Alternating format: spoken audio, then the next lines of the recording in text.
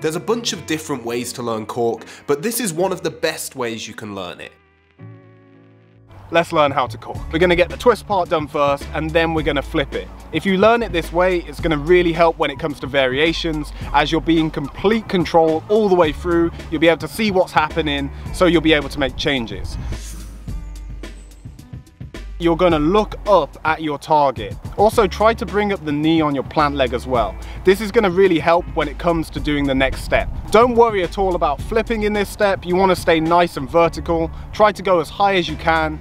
Try to put as much power in as you can while still remaining in control. If you start off doing it really slowly and add the speed, that's gonna be much easier than you trying to do it really fast with loads of power straight away. For our next step, you're gonna do the exact same thing, but once you see your target, you're going to try and pull that plant leg over so that you can land on both feet at the same time. Really engaging your hips and your core and pulling your hips around to land in this position. Make sure you don't look down at any point. Make sure you don't rush to land on your plant leg. You want to land on both feet with plenty of control.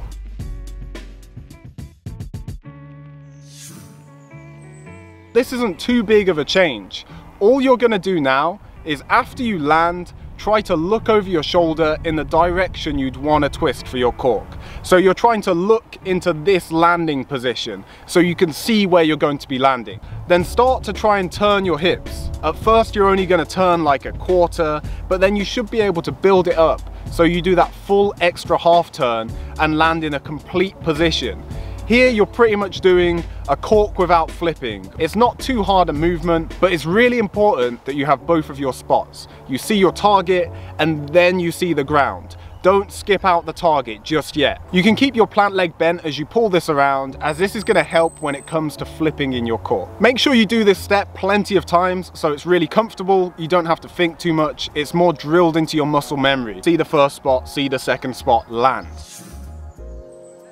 So once you're consistently landing this step, then we're gonna take out that first spot. So you're gonna try and take off in the exact same way, lift your head up to the same position you would have, but instead of trying to see that spot, you're trying to see that landing second spot as soon as you possibly can. This is gonna get you round much faster and is gonna really help you get the feeling for your cork. If you're not landing the previous step every time, jumping ahead to this one is gonna make it much harder to learn your cork. So make sure you put in the time that you need to put in. So now you're swinging into your cork takeoff, you're doing the twist and you're landing in the correct position. But there's one problem, you're not really flipping. So how are we gonna fix this? How are we gonna make you do more of a flip in your cork? Now there's something very simple you can change to do this. You're gonna try and take off with your head and chest lower to the ground than you've been doing. Try to look over your shoulder at the floor. That's gonna automatically make you lean back just that little bit more. Don't worry about leaning back loads straight away. Just try and do the exact same thing so it should feel the same, but you're going to look at the floor over your shoulder before you take off. You'll notice this has added a bit of inversion to your cork. From here, all you need to do is keep leaning your head and chest further back in the takeoff. The more comfortable you get, the easier this is going to be.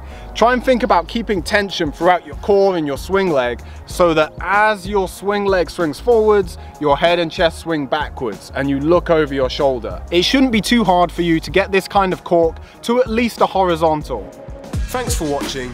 This video is actually taken from the Ultimate Cork Guide, which includes 4 different methods for learning the cork, as well as an in-depth technique deep dive on all the different applications of a cork.